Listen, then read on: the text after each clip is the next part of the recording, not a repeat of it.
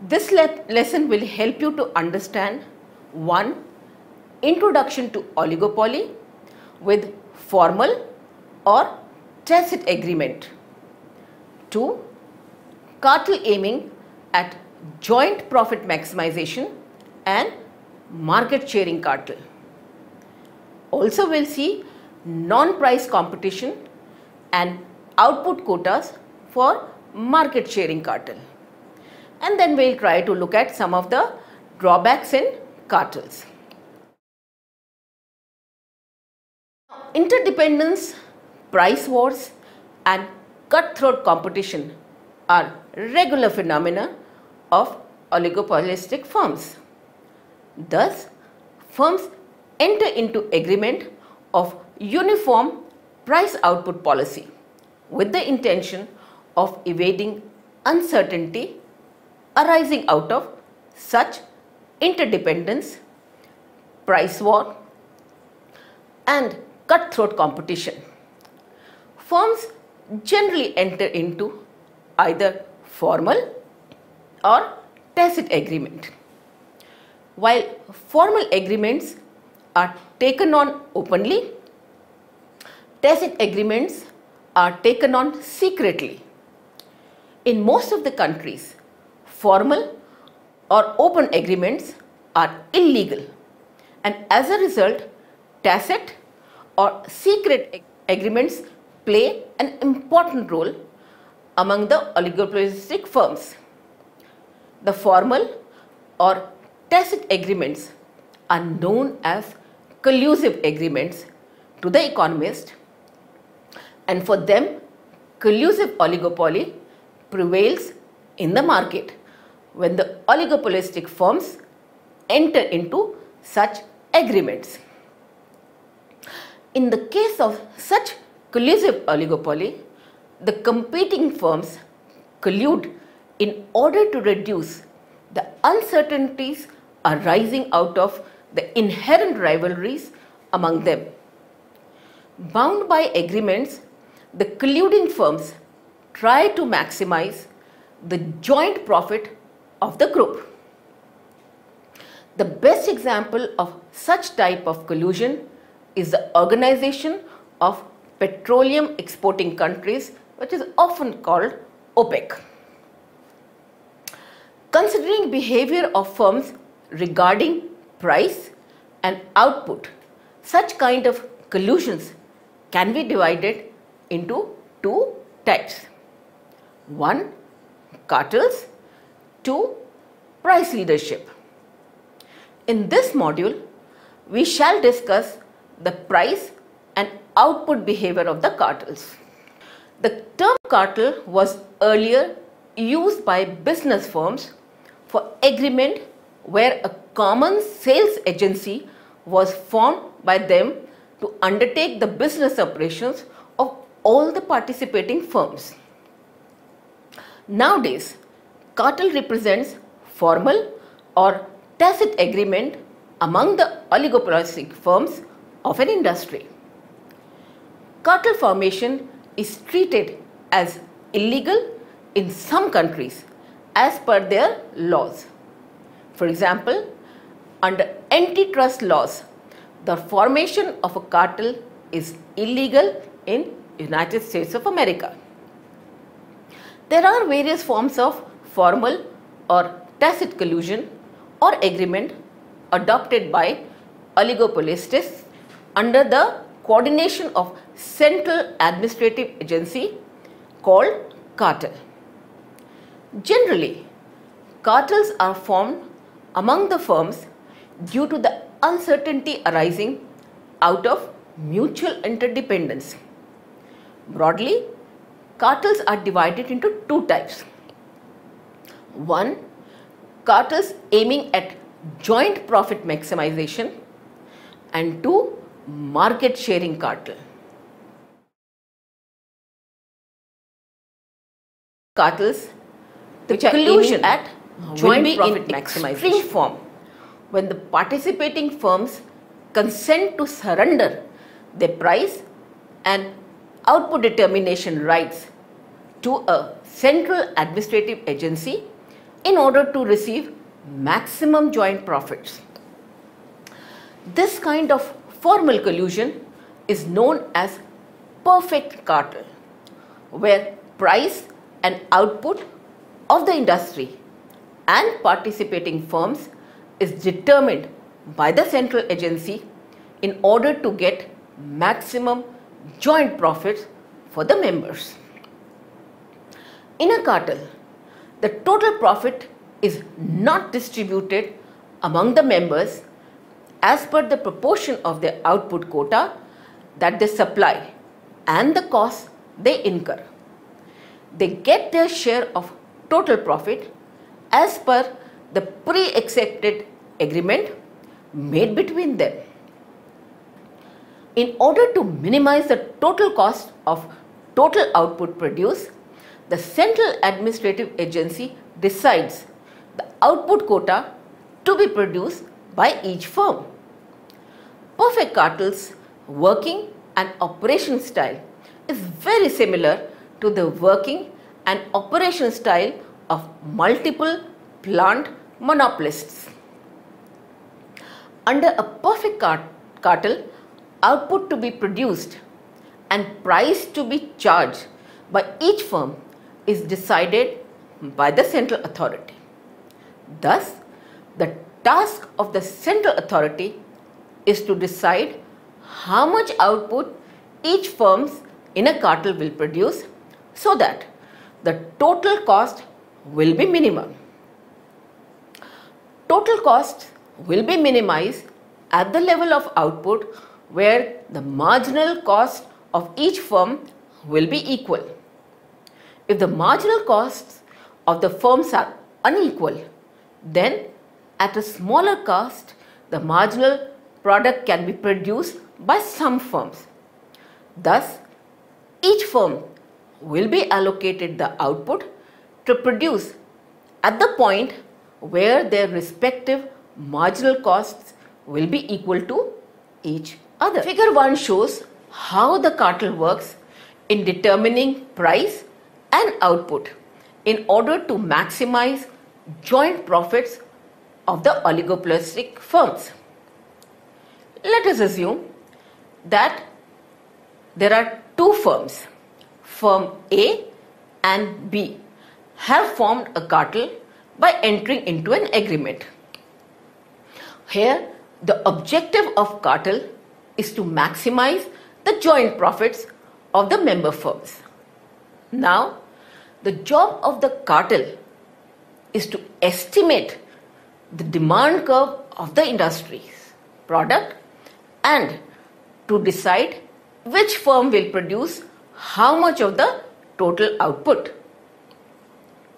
The demand curve that a cartel faces is the aggregate demand curve of the consumers of the product, which slopes downwards from left to right as is shown by the curve DD in figure 1C. Marginal revenue, that is MR curve of the cartel, is the addition to its revenue as a result of additions to its output and sales. The marginal revenue curve, just like monopoly, will position halfway between the demand curve DD and Y axis.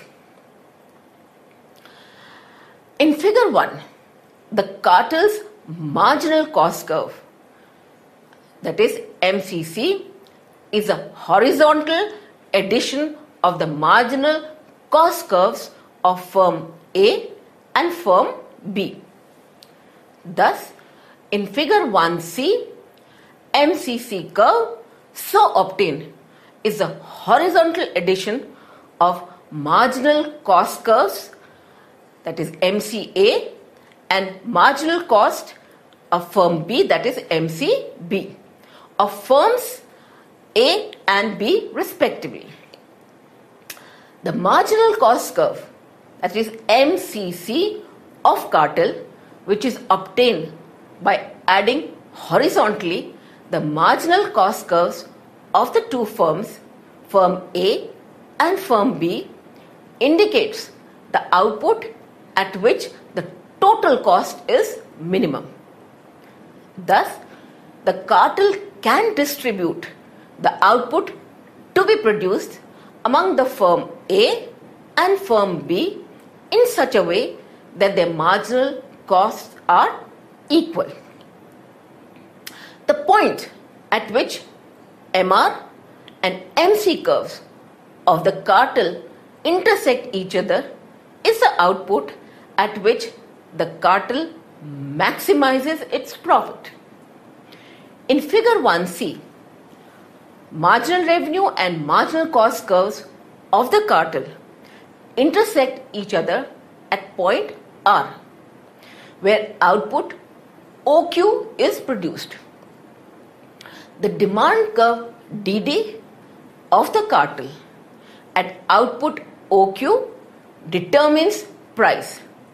That is, P into P is equal to QL is equal to OP. Now, the cartel will allocate total output OQ among both the firms to be produced in such a way that their marginal cost will be the same. A horizontal straight line from point R towards y-axis will possibly intersect each MC of both firm A and firm B to determine the respective output quota. Figure 1 shows that both MC will be equal to each other. That is, MCA is equal to MCB when firm A and firm B produce OQ1 and OQ2 output respectively. Thus, for firm A and firm B, the output quota is fixed at OQ1 and OQ2 respectively. It is observed from figure 1 that the total output OQ is equal to sum of OQ1 and OQ2. That is, OQ is equal to OQ1 plus OQ2.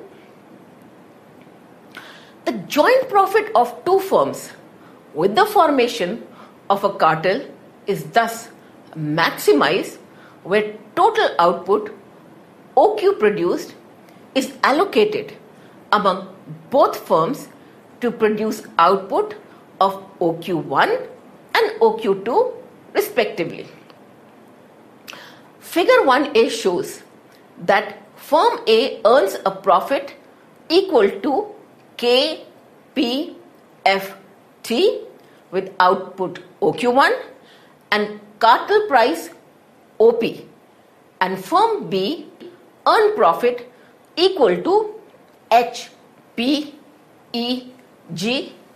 with output OQ2 and cartel price OP. Under the given demand and cost conditions, the joint profits earned by the cartel through both firms is maximized by equating MCC with MRC. In figure 1, the cartel follows cost maximization principle, not profit distribution principle, in order to allocate output quota to both firm A and firm market sharing cartels. In the real world, the type of perfect cartel just explained above has been observed rarely. Not only the output but also the price to be charged is decided by a central authority and profits are distributed among all the participating members according to the tacit or formal agreement made previously in a perfect cartel. However, the work and operation style is different when cartels are loose, not perfect. In case of loose cartel, the allocation of output quota and fixation of price of member firms are not similar, just like they are determined in perfect cartel. The market sharing by firms is a regular phenomena in a loose cartel. Thus, in the case of loose cartel, the market sharing is mostly categorized into two parts. One, non-price competition, and two, output quotas. Non-price competition. The participating members of cartel under market sharing by non-price competition are free to produce and sell any amount of output at uniform price that maximizes their individual profits. They are free to change the shape and the size of their product and are also free to advertise and promote sales of their products. Given the uniform price, the member firms compete on non-price basis. In case of occurrence of identical costs of the participating member, firms, the previously agreed uniform price will be the price, just like the price of a monopoly firm, ensuring joint profit maximization.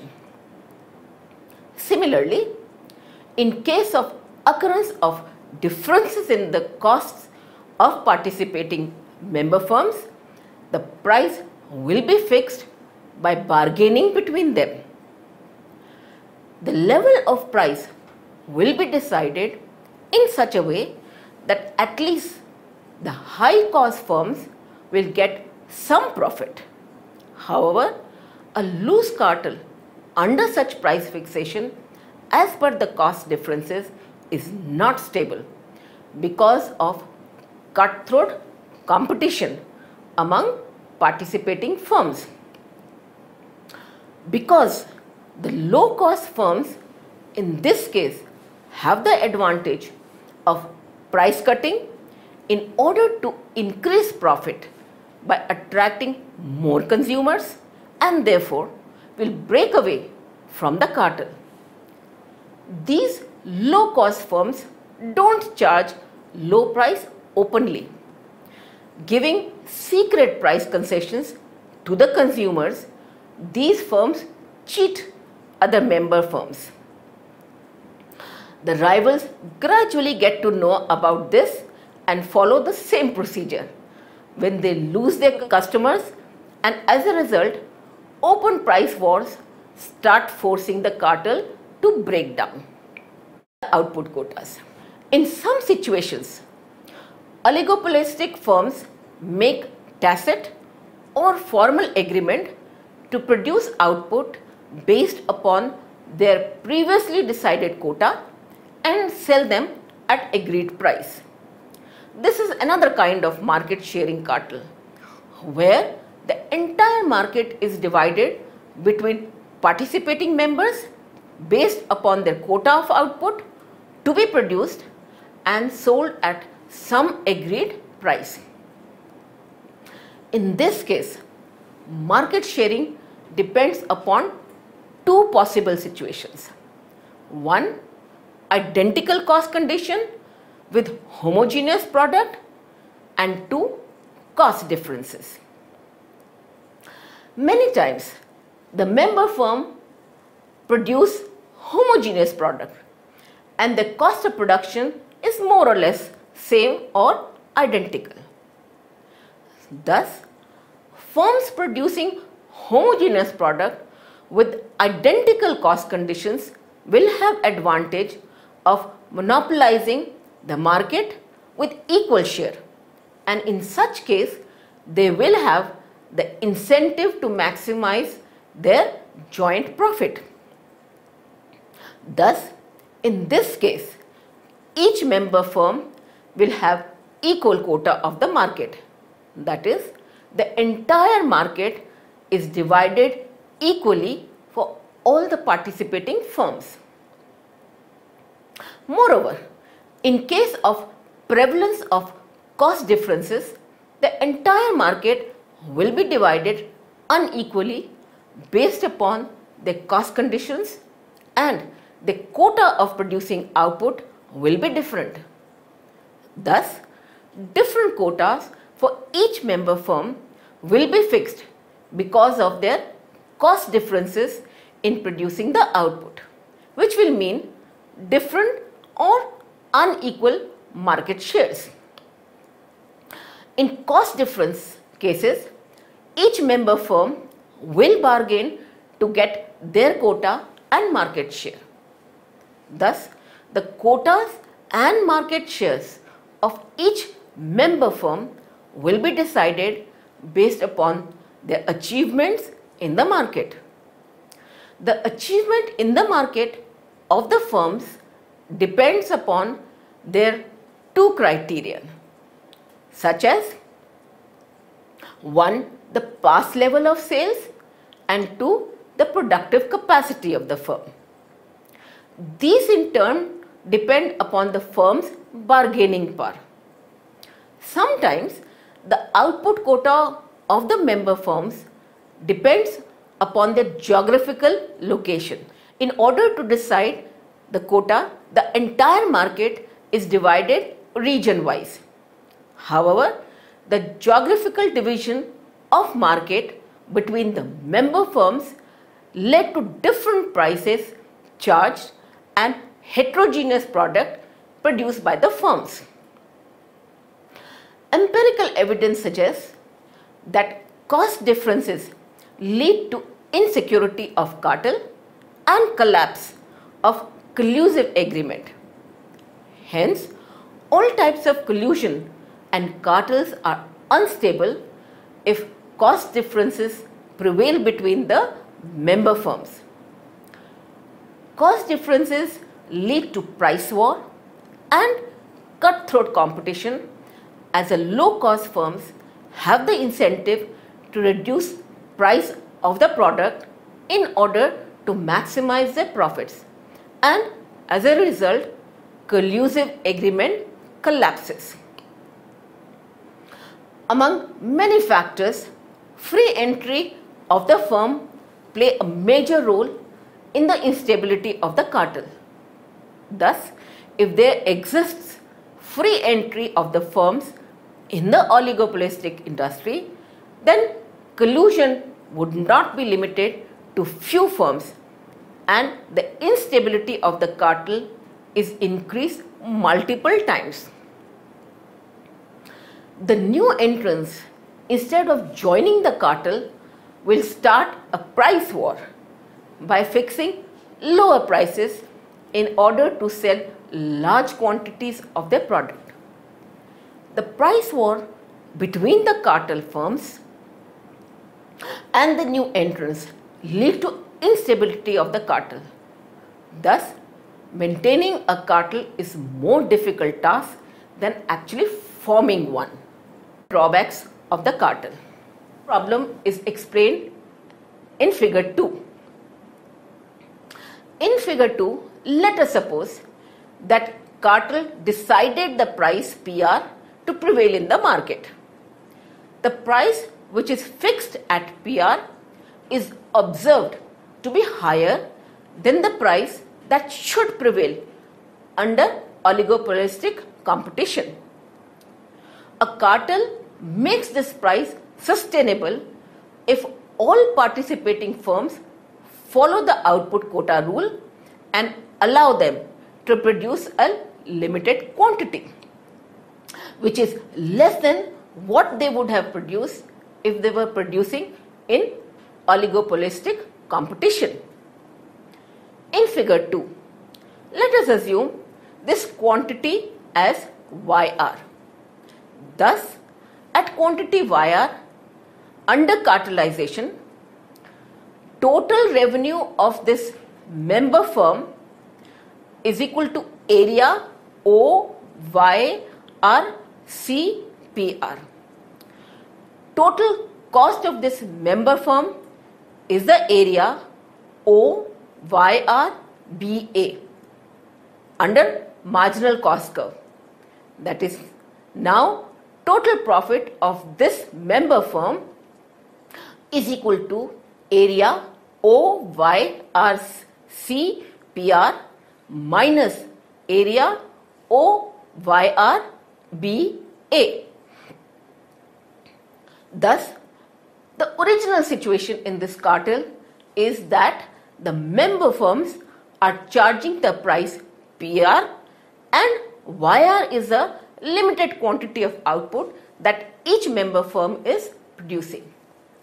It has been observed from figure 2 that given the price PR, there is a possibility for our particular firm that it increases output up to YC to make higher profit, because throughout the output range O to YC, the price which is equal to marginal revenue exceeds marginal cost and MR is equal to MC at output YC, giving maximum profit to member firm.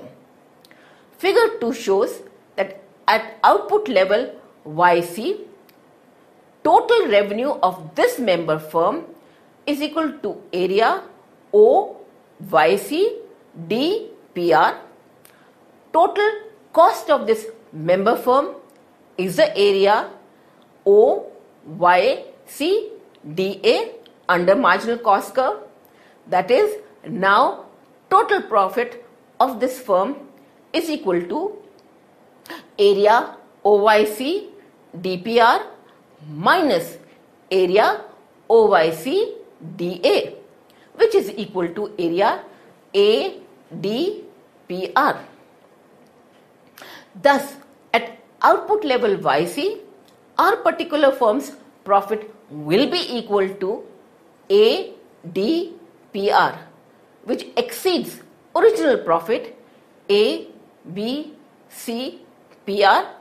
by the area BDC. This member firm takes the advantage of breaking the Carter rule in order to overproduce and make greater profits. Then market price will start declining due to more supply by the cheater firm. The other honest member firms will come to know about it, as it will be difficult for them to sell their quota of output at the given market price. The cheater firm may not always be identified, but the honest member firms infer that someone in the group has broken the rule. Thus, the consequence of this cheating is that the cartel collapses and the industry will come back to oligopolistic competition. The implication of this cheating case is that the cheater firm only gains in the short run and suffers losses in the long run. Now it is up to the honest firm that how they behave after knowing that someone has cheated.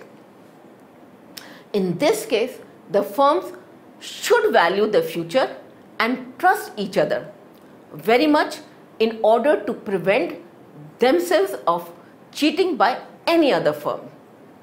Otherwise, cheating is an inherent problem leading to instability and collapse of any cartel. This is the reason that existence of a cartel for a long stretch of time is rarely seen in the real world. The best example is OPEC, which also faces problems from time to time.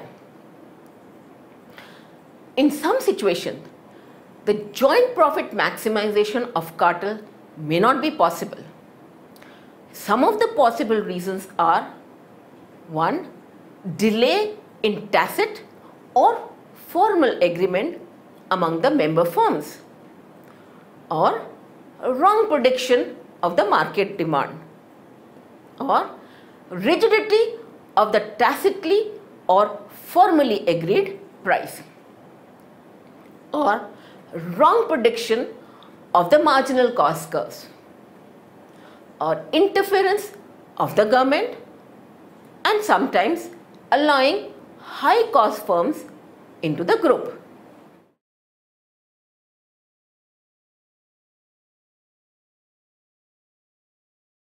Let's summarize.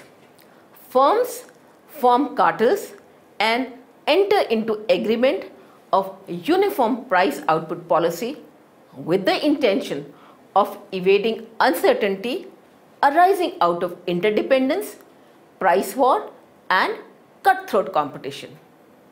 In an oligopolistic market, while formal agreements are taken on openly, tacit agreements are taken on secretly. In case of collusive oligopoly, the competing firms collude in order to reduce the uncertainties cropping out of the inherent rivalries among them. Bound by agreements, the colluding firms try to maximize the joint profit of the group. Considering behavior of firms regarding price and output collusions are divided into two main types of cartels and price leadership. A cartel represents formal or tacit agreements among the oligopolistic firms of an industry. Broadly, cartels are divided into two types: cartels aiming at joint profit maximization and market sharing cartel. The collusion will be in extreme form when the participating firms consent to surrender their price and output determination rights to a central administrative agency in order to receive maximum joint profits. This kind of formal collusion is known as a perfect cartel. Member firms in a cartel get their share of total profit as per the pre-accepted agreement made between them. In order to minimize the total cost of total output produced, the central administrative agency decides the output quota to be produced by each firm. Under a perfect cartel, output to be produced and price to be charged by each firm is decided by the central authority. The work and operation style is different when cartels are loose, not perfect. In case of a loose cartel, the allocation of output quota and fixation of price of member firms are not similar, just like they are determined in a perfect cartel. In case of a loose cartel, the market sharing is mostly categorized into non-price competition and output quotas.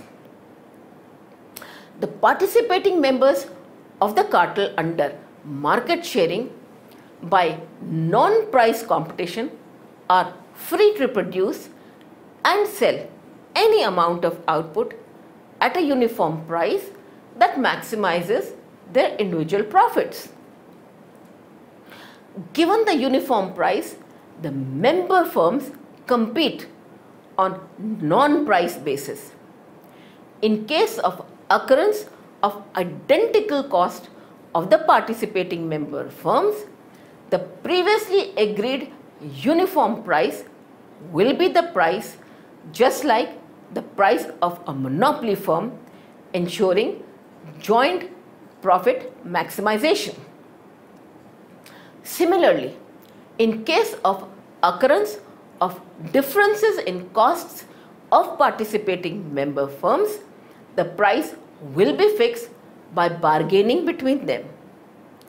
The level of price will be decided in such a way that at least the high cost firms will get some profits.